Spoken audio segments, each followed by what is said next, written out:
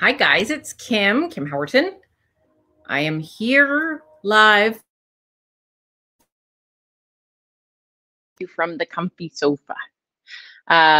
We are in the middle of putting up all sorts of different artwork soon. So you can't see it, but in front of me on the other side of the computer, there's a bunch of things we've been framing stacked up. So different artwork coming soon.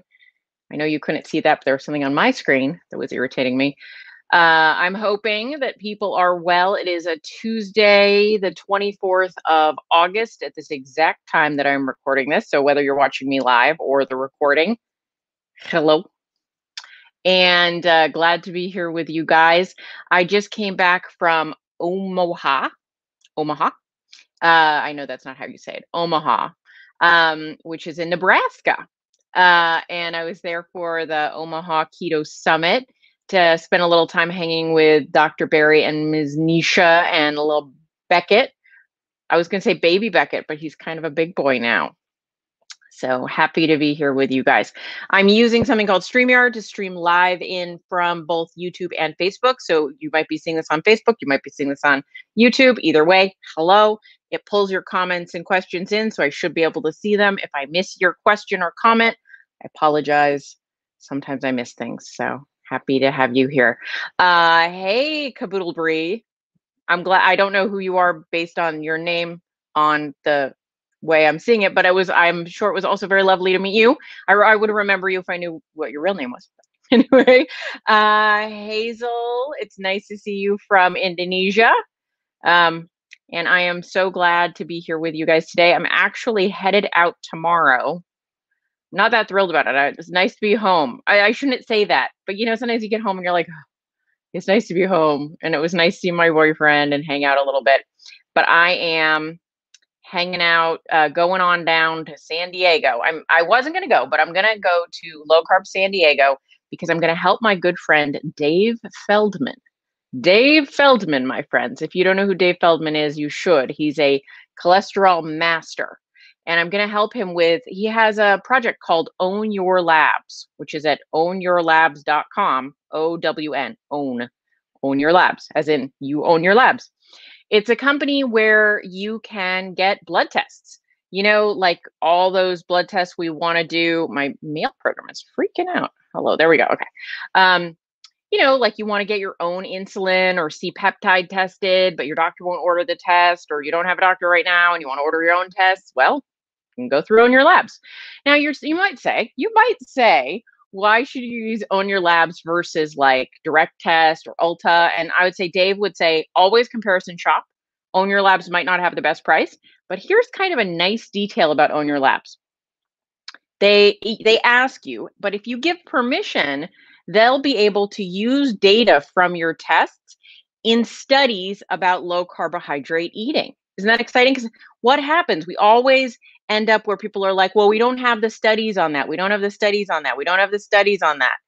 Well, he's trying to put together the studies on that, but it's all voluntary, but you get an extra 10% discount off your test if you check the box that says, yeah, you can you can include my data in your reports, but it's anonymized. So they take your name off, they take your identifying information off, all that kind of stuff. Anyway, if you want to know more information about it, you can go to ownyourlabs.com. There's a little video that's very cute. And so please check out Own Your Labs and look at the different tests that are available. So anyway, I'm going down to San Diego because there is a conference there, Low Carb USA in San Diego, that you've got all sorts of amazing speakers speaking there, and they have tables where you can see products and whatever. And so Own Your Labs is going to have a table. Dave is speaking. So Dave was like, could you help me with the table? So I'll be there at the table with my good friend, Lisa, and we're going to be there as well.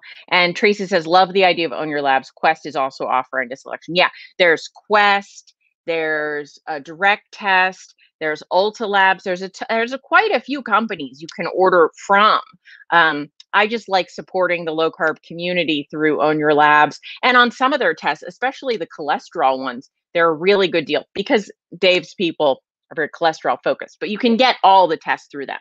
So something to look at, and you can go to Own Your Labs, and then there's a place where you can shop and you can search for whatever tests you're looking for and see.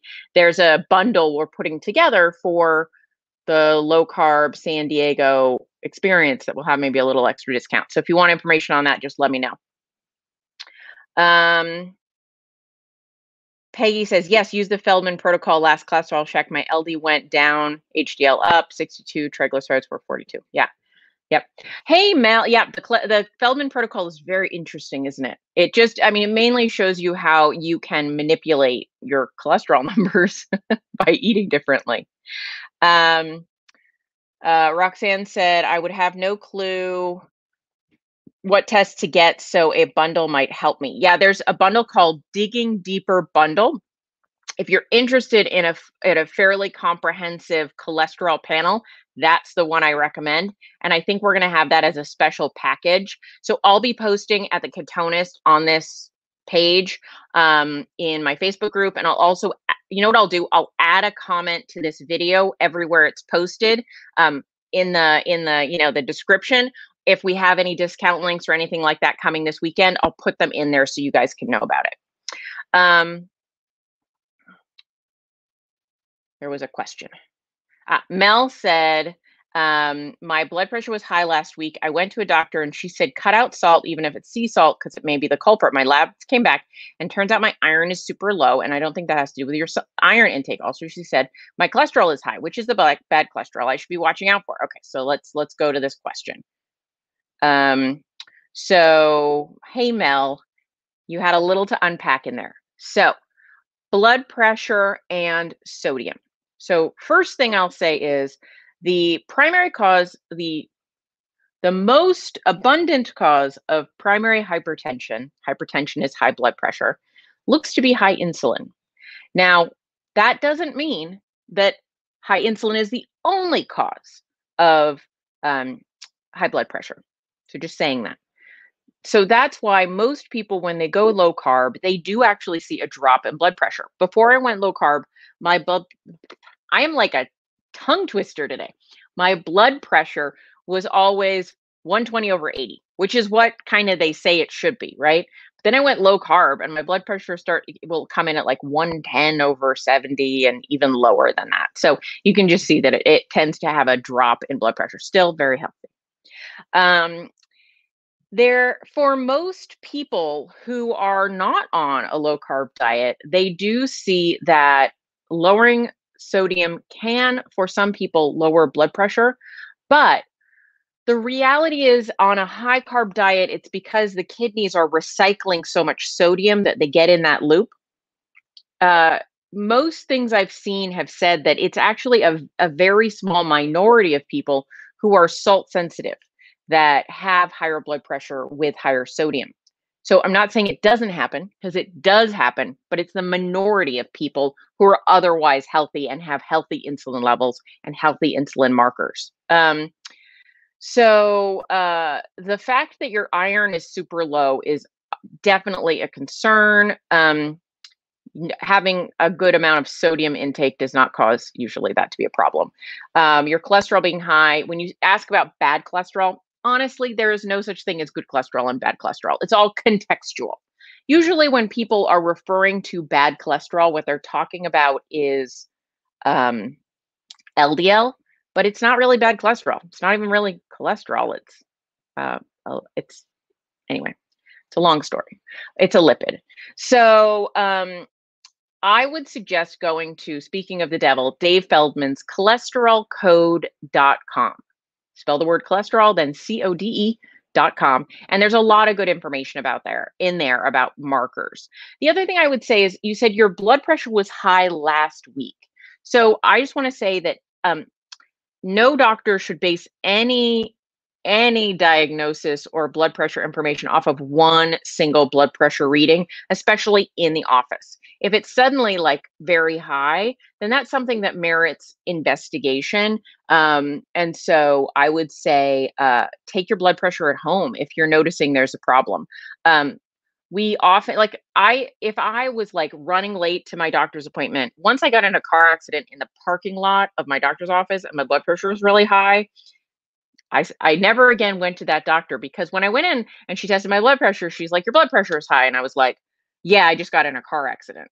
I'm a little upset." And she was like, "Here's a pamphlet on high blood pressure, and here's our thing. You should go to this thing." And I was like, "I don't have high blood pressure. I've never had high blood pressure. I just got in a car accident." And like just wasn't hearing me. I did not see that doctor again. But so you have to think about the whole context. Now, it's possible you do have high blood pressure, but one random high blood pressure does not high blood pressure make. So always look into that. My hair is very flippy today. I cut it and I really like it, but it's very like flipped up at the end today. I don't know. I'm looking at that. It's not always that way. I just washed it. Miss Cindy Lou says, "Hi, Kim. If I fast from 6 p.m. every night until noon the next day, and I have a large amount of coffee, with around 1.5 tablespoons of heavy cream around 8 a.m., does that break my fast?" Okay, let's unpack this one. So, a lot of times people are concerned with an overnight, like with something breaking a fast. And for me, one of the things you have to look at in terms of what breaks a fast is to know what you're fasting for, right? So there can be a variety of reasons to fast. Um, Increased autophagy is often brought up as a reason someone might be fasting. We've also got things like reduced insulin for long periods of time, might be a reason someone fasts. And so you're looking at what would violate the effects you're trying to get from the experience you're having. So me, I would say 1.5 tablespoons of heavy cream is it has now been so long since I've used heavy cream. I forgot what the macros are on there. That's unusual. I used to totally know. Is it 100 calories in a tablespoon? Hold on. Chronometer to the rescue. Heavy whipping cream. 1 tablespoon is 50 calories. Okay, so if we put in 0.75, no, not 0.75, 1.7, 1.5, 1.5. Okay, so about 75 calories, about 8 grams of fat in that. Why did I do that? Why did I just check that? Because it helps to know the macros in your experience. Um, that amount of calories, it depends who you ask, right? If you ask Jason Fung, it's more than 50 calories. Don't do it in a fast. That's one look. Those calories are mostly coming from fat, so they're not going to have a big impact on your insulin. However, the coffee could if you're coffee sensitive, but not everyone is. So I would potentially look at what your blood sugar does in response to that cup of coffee. If you see no blood sugar effect and you see no real change in many things, then sure, it's technically probably sort of mostly like fasting. I guess, for me, I am totally a rebel, and I chafe a little bit at like hard and fast rules. I love to know the rules so that I know how to properly break them. But for me, I'm gonna have to like come out of the closet on this one. I'm not as into fasting as a lot of people. So while I support it for people that it works for and that love it and feel great when they're like going on long fasts and engaging in fast, I think sometimes we think we're getting benefits from it that we're not, potentially. And so if it works for your lifestyle and eating between noon and 6 is like a great way for you to manage your hunger and your food intake, and you feel great. I don't know that I would have a problem with 1.5 tablespoons of cream in my coffee in my fasting window. But you do what works for you. I hope that made sense as an answer. I think we make these things a little too black and white. Um, Donald says, when I go bicycling for 4 miles, my blood sugar goes up. But when I go for an all-day bicycle ride, my blood sugar goes down. I don't understand. I tried to ask Dr. Bear. Okay. So when I go bicycling, are you testing your blood sugar at the end of the bike ride or all throughout? Like, do you have a continuous glucose monitor or are you just testing it at the end? Because one of the things that can happen during a shorter bike ride, right, is you're maybe going at a little bit of a harder pace. And if you test right after that, you might find that because of that exertion, your blood sugar went up, but then it comes down. Whereas if you did an all-day bike ride, you might be doing it a bit of a more of a leisurely pace. You might not be riding quite as hard. And so generally speaking, I would say I'm not totally surprised by that information.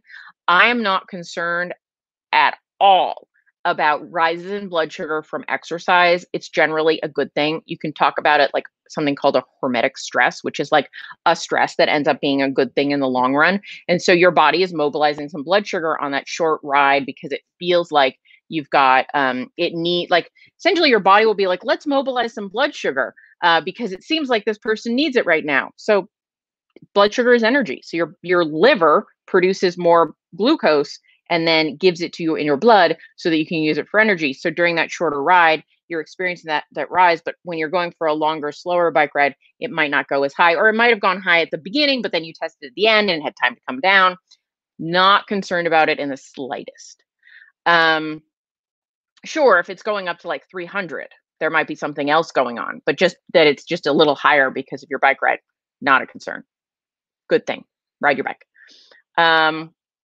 Noreen says, I want a good vitamin brand to take. Do you know what happens when you are low in vitamin D? So when you are low in vitamin D, all sorts of bad things happen. I'll just put it that way. Your immune system doesn't work as well. Your metabolism doesn't work as well. You want to have sufficient vitamin D, which looks like more around, I think, as high as 55. I think is it nanograms per deciliter? It's whatever the measure is. It's IU's. Sorry, IU's in the United States anyway.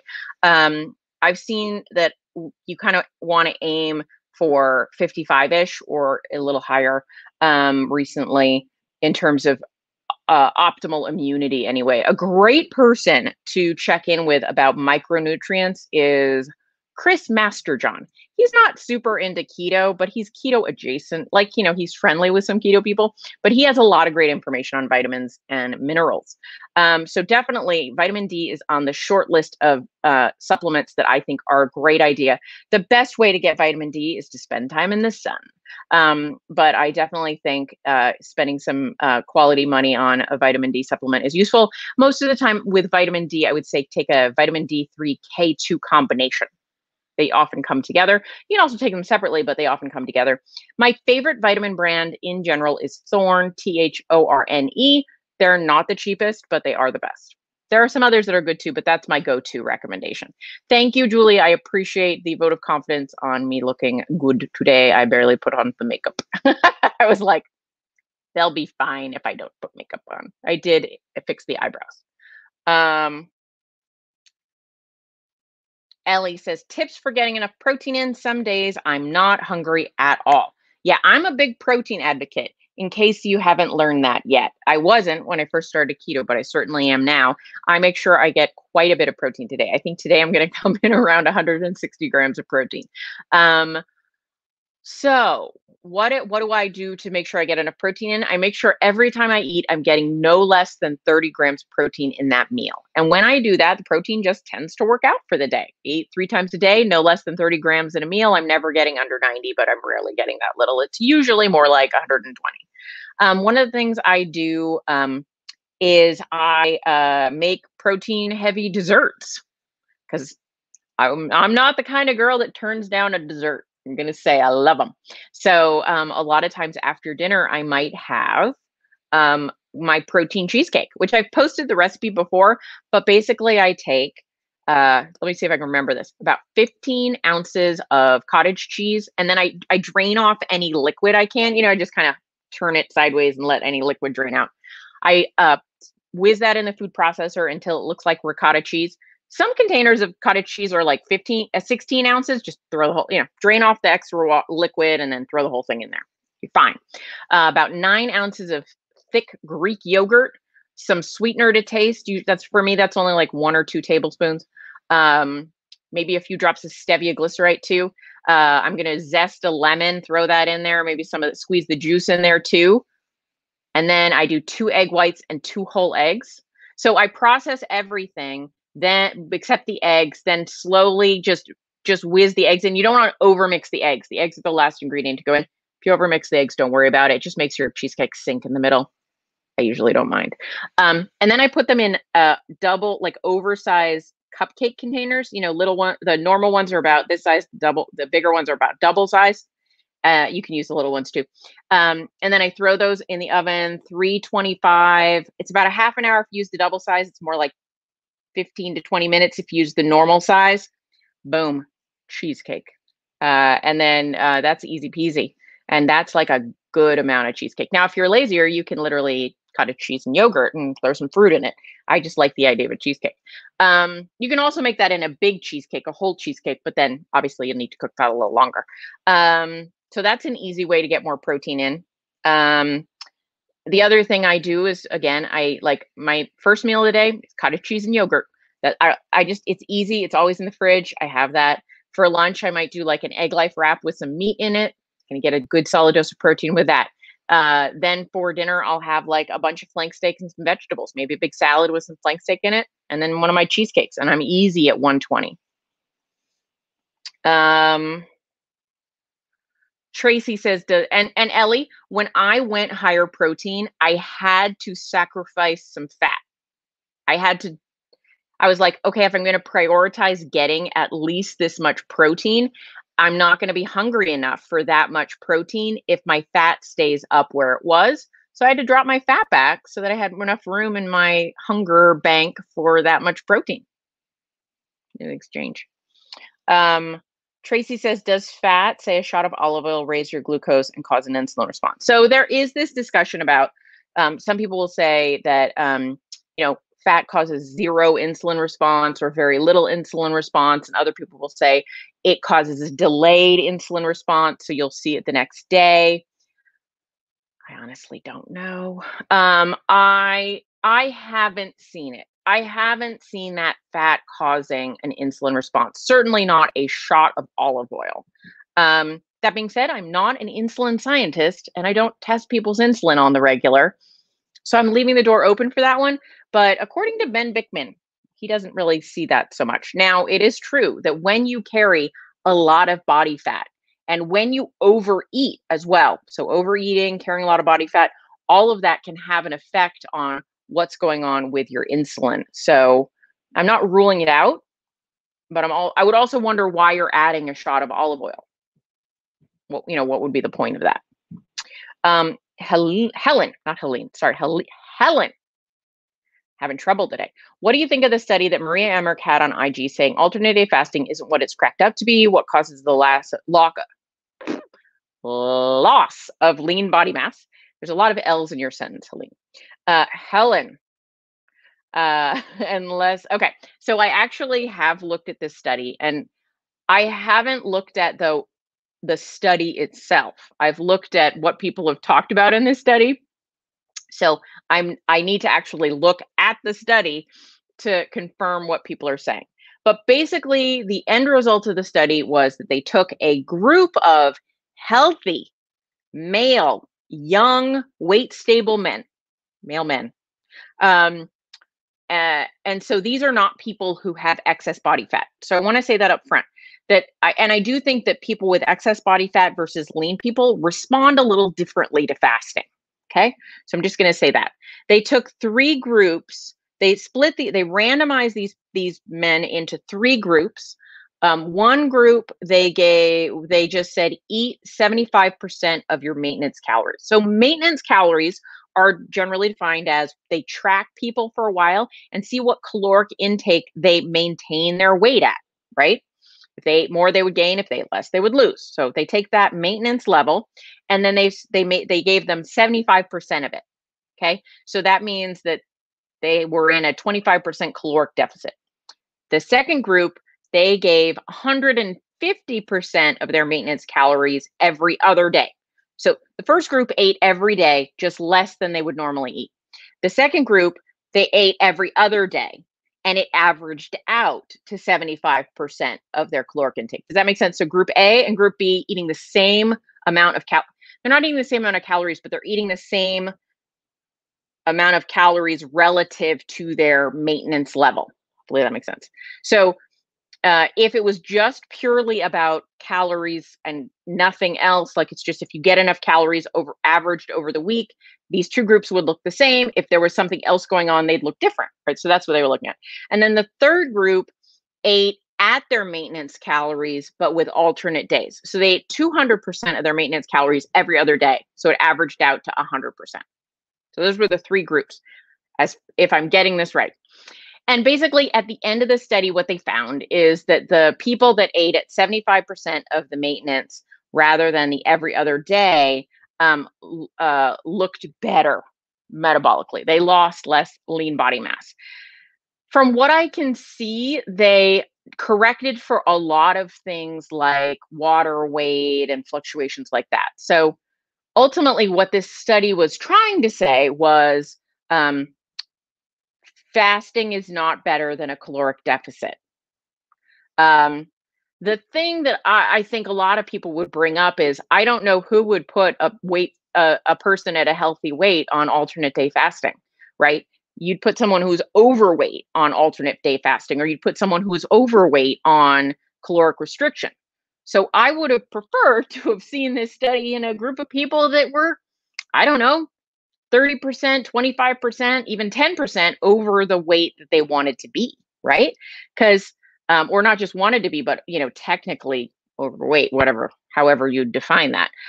Because lean people, their body responds very differently. So that would be my number one criticism, that they chose to use healthy lean people rather than people who have excess body fat.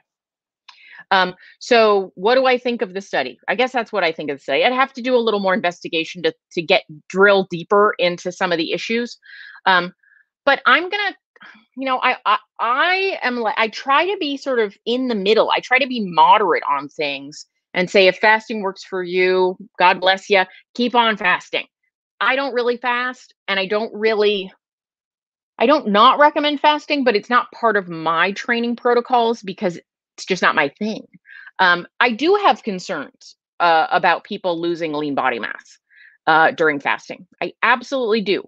I do think there can be things that we can do to mitigate that.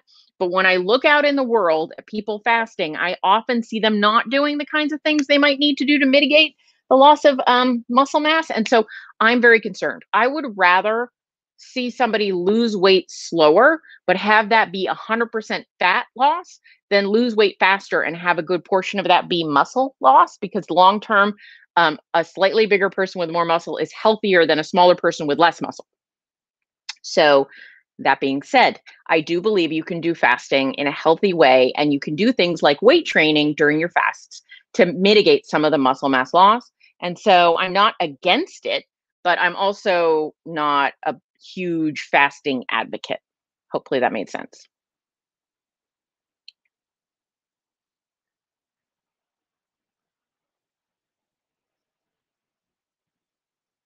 Let's see. Sorry, I'm looking for the questions. Um, my PCP, says Lisa, says I will have a stroke if I take my cholesterol meds every day. Is that true? I have had a small stroke in the past and didn't notice. Okay. That is not something I can answer because I am not a doctor and this is the internet. And so I don't know if you're going to have a stroke if you don't take your blood pressure. I mean, sorry, if you don't take your cholesterol meds. I don't honestly know. I think you can look at some of the data out there about the protection of stroke issues from taking various cholesterol medication and make an educated decision. But I'm not gonna be able to answer that for you. That would be something that you need to talk about with your doctor. And if you start to feel like your doctor doesn't represent the position, if you don't feel like they're really hearing you and you don't think they're up on the things you want them to be up on, look for a doctor that is. Um, Sally Joe likes my hair. Thank you. It does look much thicker, I think, at this length. So I appreciate that. When you get a haircut, you freak out for a day or two. You're like, it's shorter than I meant it to be, but you only, you only have so much to go. So I appreciate it. Thank you. Um, Noreen, I want to know what, okay. I answered that question. So somebody else also gave a response about another brand of vitamins. I don't know that brand, but if they say it's good, there you go. Donald says his blood sugar goes up to 250. But Donald, I think you're dealing with long-term blood sugar issues that you might need to work on, and I would like to see what happens over time with that.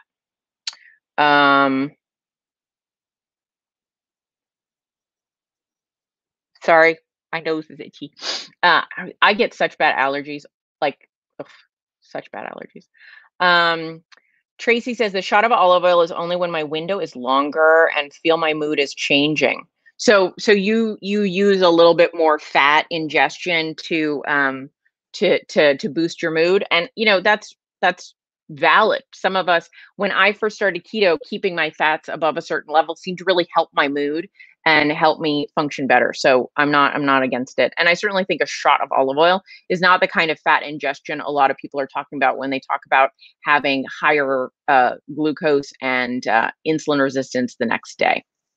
All right. Macinda asked, do I eat a lot of vegetables? I do eat a lot of vegetables. Now, if you'd asked me that question 4 years ago, I would have said, oh, sorry, you guys are on a rolly chair. um, if you'd asked me that question 4 years ago, my answer would have been no, because at the time I didn't. So I've gone through periods of carnivore. I've gone through periods of eating always under 20 grams of total carbs. So I've gone through all sorts of different time periods. Right now, I eat what I would call maybe more of a low carb diet than a fully ketogenic diet. I eat up to 50 grams of total carbs a day. I focus on high protein. I keep the fats sufficient. I certainly don't eat a low fat diet. And so you have to do what works for you. Um, but to go back to the fasting question, Helen said, fasting works for me right now, but I'm overweight and not a male. Absolutely. So one thing that I would say to be aware of is if I were somebody that was going to be doing a lot of fasting as a female, especially, an aging one, most especially, that would be like if you're over 40. I don't mean you have to be old. I don't think anyone would call themselves old, hopefully. But, I don't think you have to be like, I don't now I can't give a number because I've just said old. Older than 40, like 40 is aging, even 35. And I would say you really have to start to look out for loss of lean body mass. And so if I were going to be utilizing fasting in my life, I would definitely be getting regular DEXA scans. That's DEXA or just sometimes DXA. It's like a X-ray of your muscle mass to make sure you're maintaining your muscle mass as you lose body fat.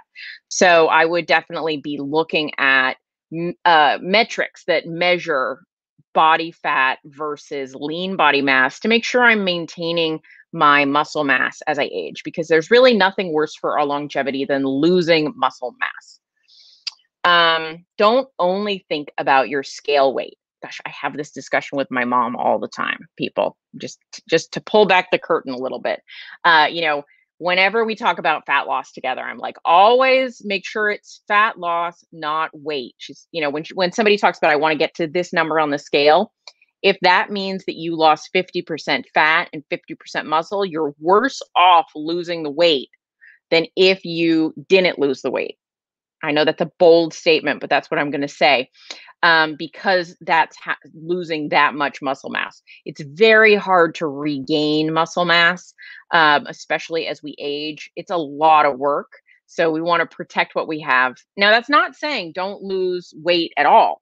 Lose the fat, but make sure when you're losing weight, you're losing fat, not muscle. And so I think that's why Maria and many other people that looked at that study were concerned. Do I think that's the end all be all study? No, but it gave an indication of why, if I were doing regular fasting, I would be getting in a DEXA machine once a month, at least once every 3 months. If there's not a DEXA machine available, I would be doing other kinds of tests to make sure I'm maintaining my lean body mass as much as possible, because that is something longevity wise that you don't want to sacrifice. Kathy asked, do I eat 1% Faye or 5%? I eat 2%. I don't think they make a 1%. I think they make a 0% and a 2% and a 5%. If they make a 1%, I'm just not familiar with it. Maybe they do. I ate 2% though. I would eat the 5%, but I like the 2% just as much. I've taste tested them side by side, but I don't like the 0%. I don't think it tastes as good as the 2%. So I go with the 2%. I use the 2% in all sorts of things. I use the 2% really anywhere you might use sour cream.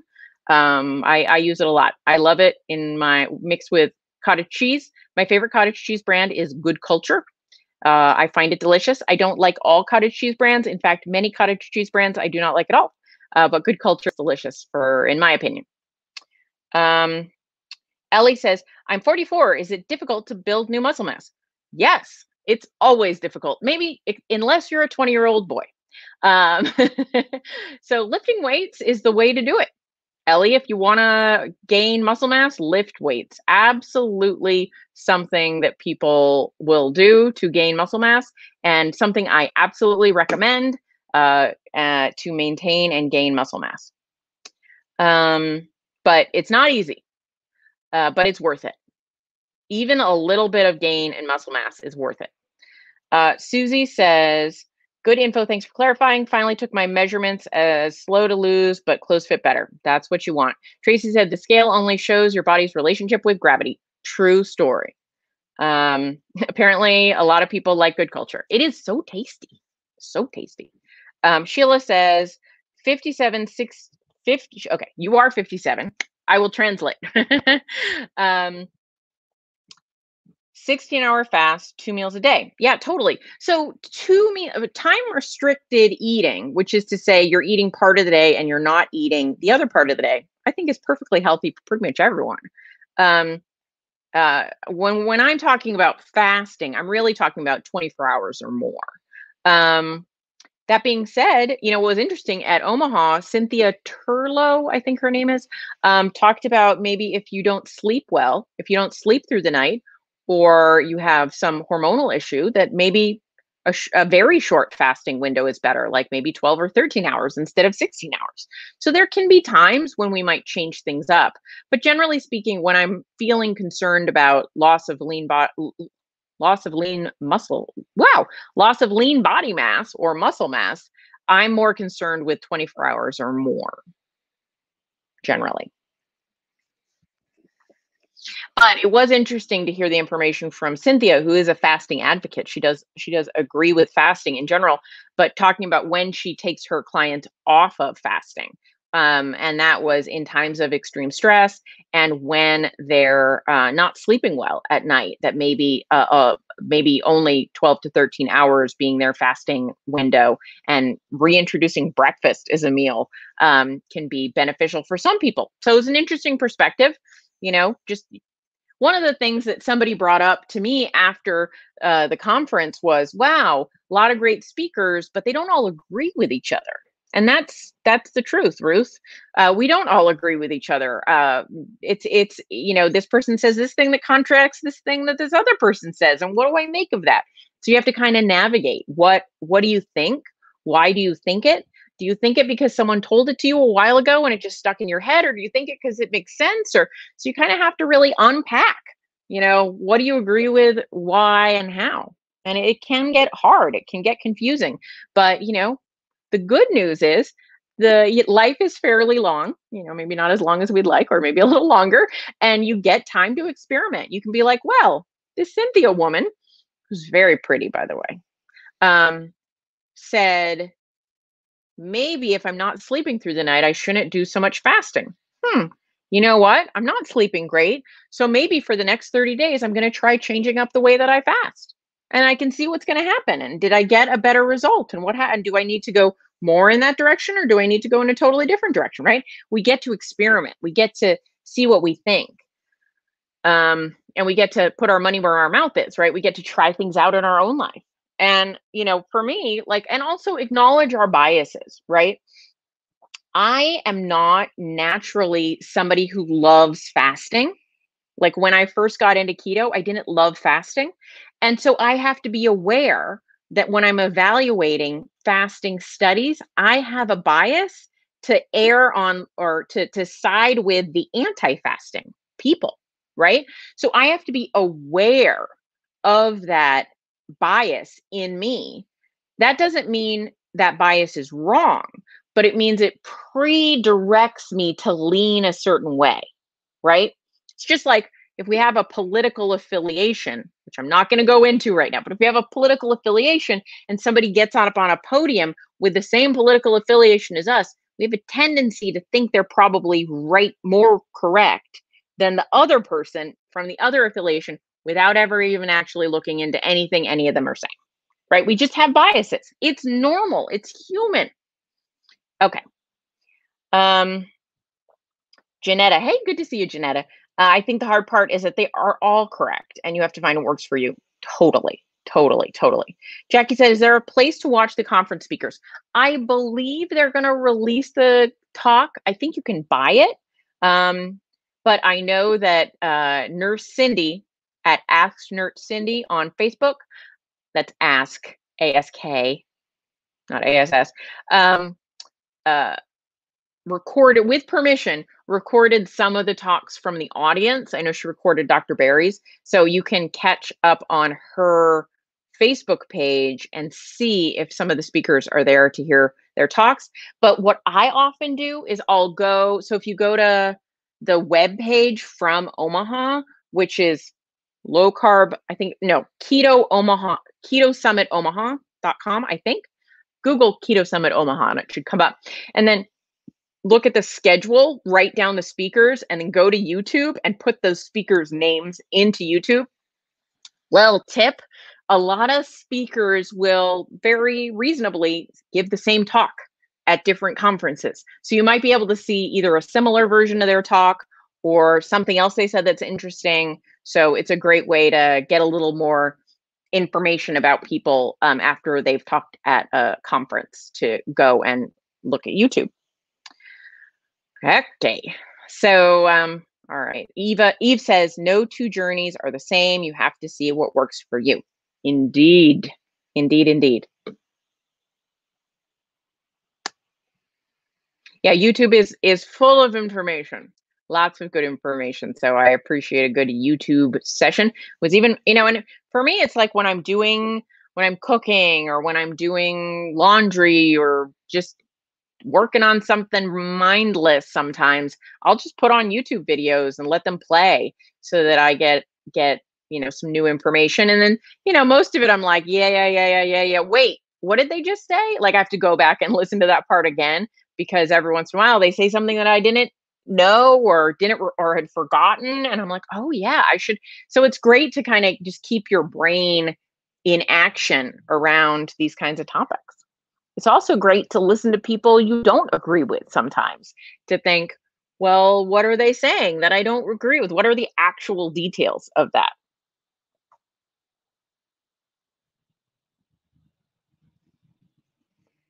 Anyway. What else is going on? So yeah, so I'm actually decided to drive down to San Diego. I may regret it.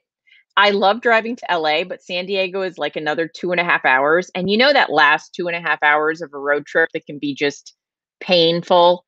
But I have to say, I flew obviously to Omaha, and you cannot fly direct from California to Omaha apparently. So I had to, change planes, and I was like, by the end of it, I was like, I am not getting on another plane anytime soon. This was awful. I just felt like squished and yeah, I don't like it.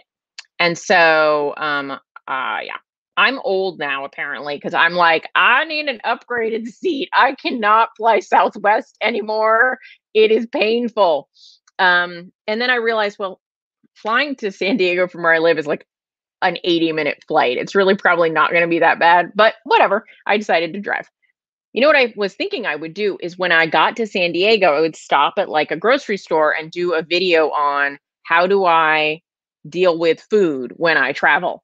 So I thought that would be a good opportunity. Why not? Angela says, I live in San Diego, maybe a meetup. Yeah, a lot of people are in San Diego. Well, I assume. And that would be awesome. If you want to organize something, I'll be at the Bayside at the conference, and hopefully we can happen. What's happening in San Diego? Lenore, Low Carb USA, it has a conference this weekend. And it's Low Carb USA. And if you go to lowcarbusa.com, you can see the conference that's happening. And so that's happening this weekend, Thursday, Friday, Saturday, Sunday. Deb says, I really enjoy the Maple Hill milk, sugar-free, 80 calories, 0 carbs. Yep. So Maple Hill I've talked about this on a previous live, but Maple Hill is a dairy that has come out with a milk. It's milk. It's filtered milk. Literally, it's just filtered. They haven't done anything nefarious to it. They've filtered out the carbohydrates. So it doesn't have any lactose. They've taken out the milk sugars. One of the interesting things that you don't realize is how sweet regular milk is very sweet. And this Maple Hill milk, not very sweet because they filtered out all the sugar, but it otherwise tastes like milk because it is. And so it's available at Whole Foods. But if you go to zerosugarmilk.com, you should be able to find information on it. They make a low fat and a full fat version, and it is very, very tasty. Makes a mean latte. Say that. If you miss milk, it is a keto milk, which is strange, but true. Amy says, to maintain or gain muscle mass, how many days should you weight train? I train 2 days a week, upper body and lower body. Do you think that's enough? So not an expert on, sorry guys, the light is being weird in here. There's like, when the curtains have like a little opening.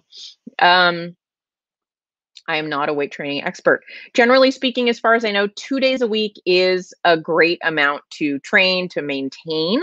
That being said, it has a lot to do with how much you're stressing your muscles, because it sounds like you're doing one body part a week, right? If you're doing upper body once, I guess I don't know. Do you do upper body and lower body both times? That would probably be what I would recommend rather than, I need clarification to understand, but I would train, if I were only training 2 times a week, which is pretty much what I do, I train both upper and lower body those days. I focus on large compound movements, and that certainly maintains at the very least. So yeah, but some of it depends on how much, for how long, and I see both. Okay. She does upper and body both 2 days. How far are you going? Are you going 50%, 75%, 80%? How many reps in reserve do you have? All of that plays in. Like, are you going towards fail? Like, from what you don't really have to go to failure, but you need to get a certain distance close to failure to get the maximum benefit. But you don't need to go as hard to maintain as you do to grow, for sure. And that's about as far as my knowledge of this situation goes. There are a lot of people that know a lot more about weightlifting than I do. I have to listen to them to know what I'm supposed to be doing. But Robert Sykes is a great one. Robert Sykes, Keto Savage. He is a weightlifter. And his wife, Crystal Savage, is awesome. And they both have information available online at livesavage.com. Okay. Barbara says, I believe I am under eating, sometimes less than 1,200 calories. How do I eat more? I can't see eggs anymore. Well, I will actually say that eggs are a very satiating food. So sometimes if I want to eat more, I stay away from eggs. Or if I'm doing eggs, I do some eggs and then I mix it. Like, I can't eat more than 6 eggs. If I'm trying to eat 6 eggs in a sitting, I'm going to really struggle with that.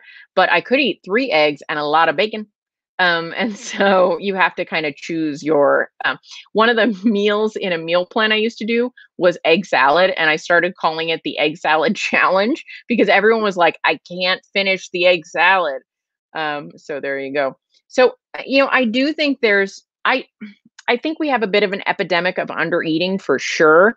I think periods of time at 1,200 calories, not the end of the world, not a big problem.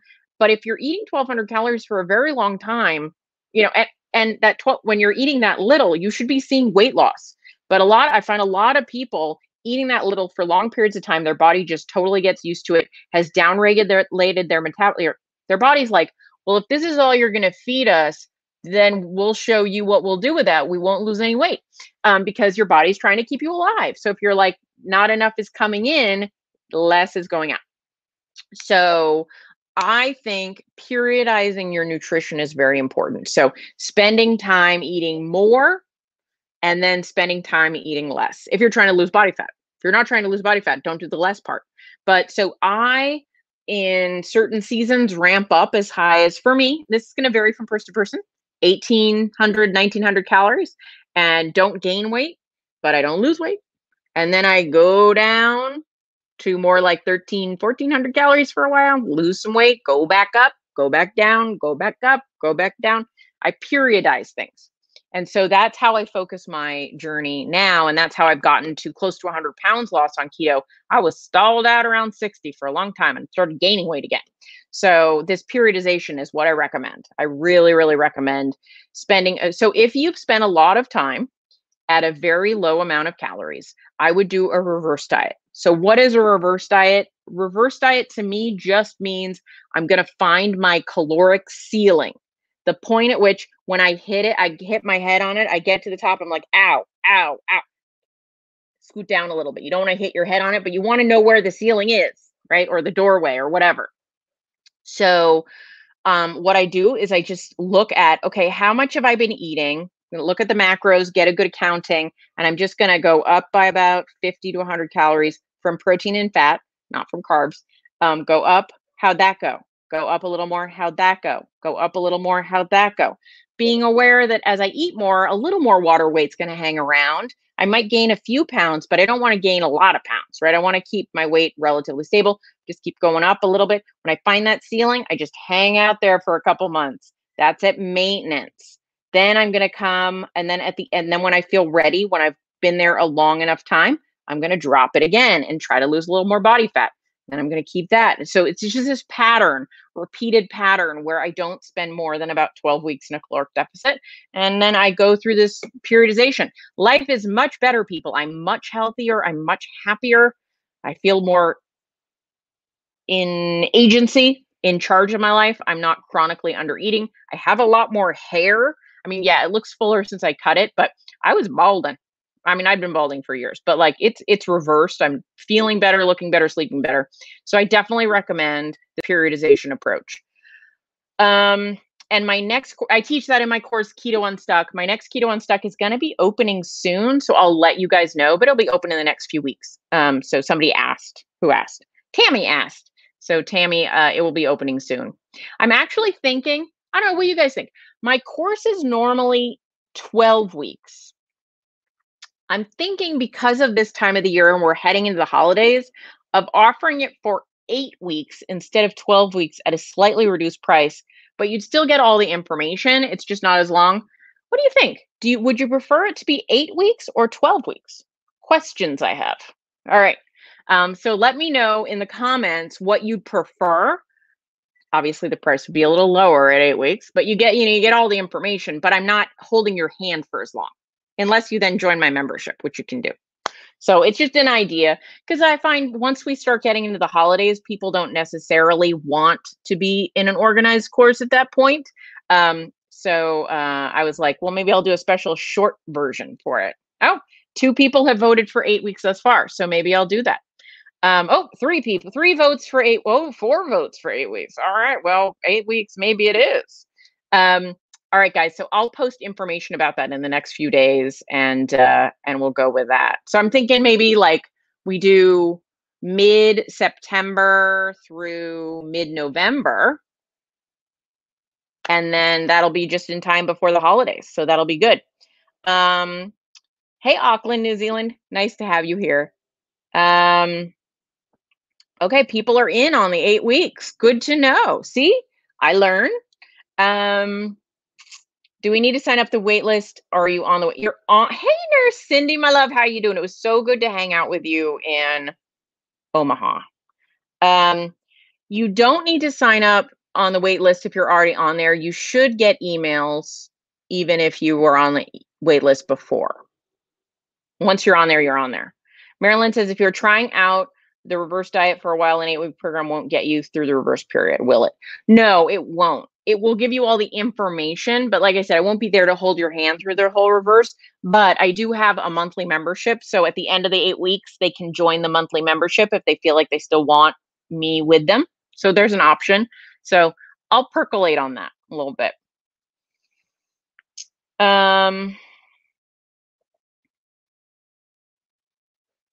Linda, did you get my emails a couple weeks ago when I said, hey, we're opening up?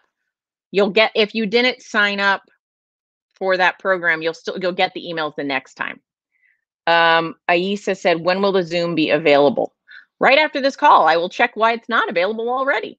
It will be available right afterwards. I'll see what happened. Sometimes technology lets me down, Aisa. So I'll double check what happened there.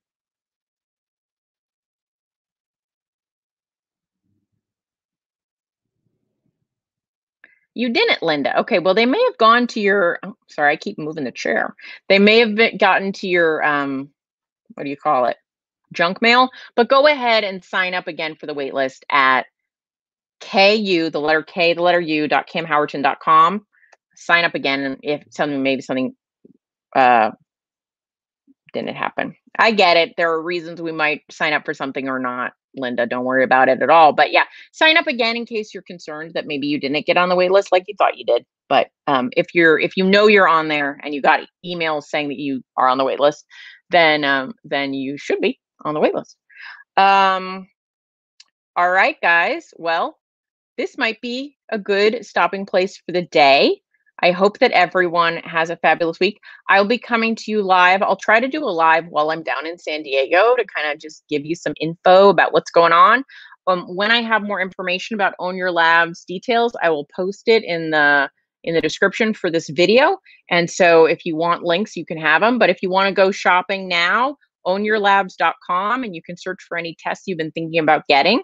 Dr. Barry and I, you did, Nurse Cindy. We're like at the end. Um, Nurse Cindy is one of my favorites. So, Nurse Cindy, I did send them to your page if they wanted to see some bootlegs of Omaha presentations. I told them you got approval to post them, so that those are there. All right. Barbara says I got element.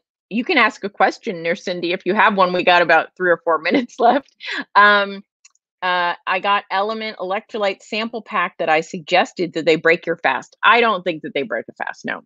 If you're somebody that's sensitive to sweet flavors that they make you hungrier, the flavored ones have flavor. And so if sweet flavors make you hungrier, then I would stick with the unflavored ones rather than the flavored ones. But I don't have a problem with a little bit of stevia in your fasting window, to be perfectly honest. Nurse Cindy, Own Your Labs, ownyourlabs.com.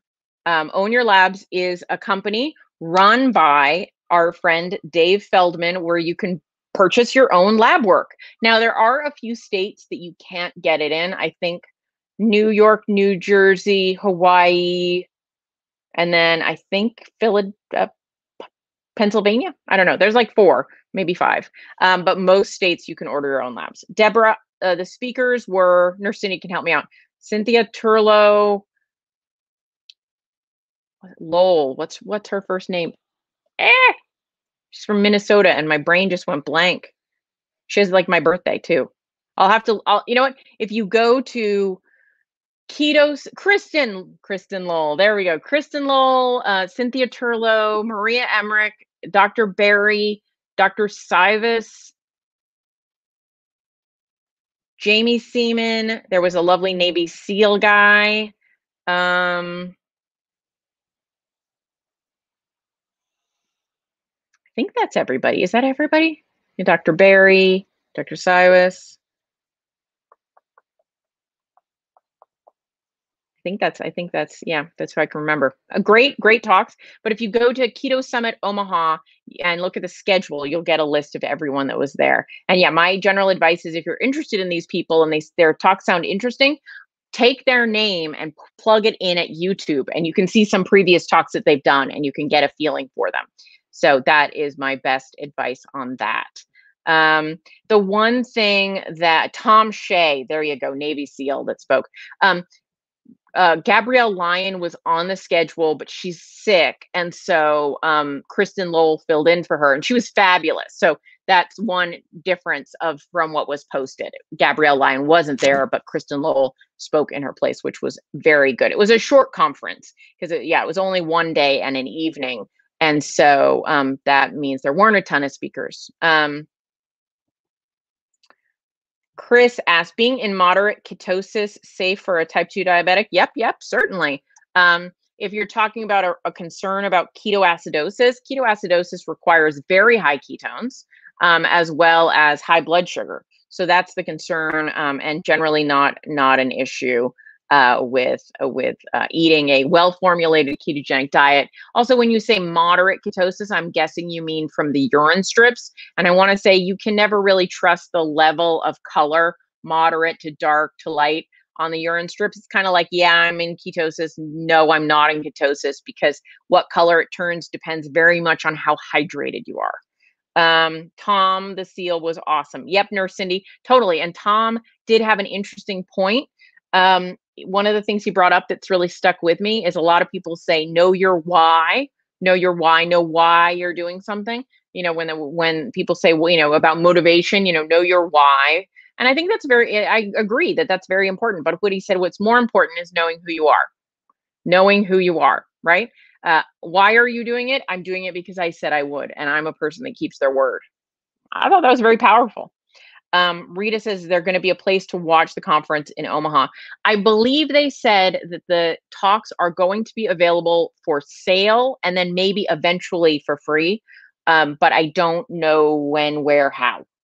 So I would check in at Keto Summit Omaha, and there'll probably be an update at some point about the availability, when, where, and how. Usually, what I see with conferences, a very common thing is they'll make them for a fee for some period of time, and then like a year later, 6 months later, at some point in the future, they make them free. That's what I usually see. That you want to pay, they charge for immediacy. Dr. Asner Cindy says, yes, know who you are and embrace the suck. Yeah, he's a Navy SEAL, very much into embrace the suck. It's gonna suck. It sucks right now. Embrace that. Embrace how hard it is. It's a growth experience. All right, guys. Well, thanks so much for joining us, Nurse Cindy. I hope we get to hang out very soon. I miss you. Oh, Nurse Cindy rolling. Oh yeah, if you go to Nurse Cindy's page, I believe she rolled down a hill with some other ladies. So check out the shenanigans. And I will be back next week with you. But like I said, I'll do a live while I'm in San Diego if I can. Hugs to you guys. Hugs to Nurse Cindy. Bye, guys.